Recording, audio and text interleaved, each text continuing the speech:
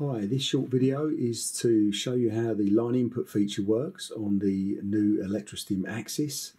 So the first thing we need to do is simply to select the line input mode. So we go across the menu until we arrive at the line input feature. And then we connect our audio source. So quite simply we plug in the supplied cable to any audio source. And as you can see now, the bars have started to respond to the input sound. So at the moment we're playing into it an eStim type stereo-stim file.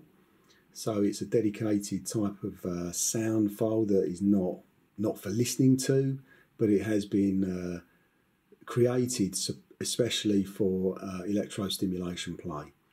So we've got left and right audio channels controlling the left and right output channels on our stimulator. You can play music, some is better than others, but yeah, it's completely up to you. You may find some good music that works quite well, but using specially written stereo-stim files is the preferred way to go. So you've still got options on how you direct the audio. So you can swap over the left and right channels to control the right and left stimulation.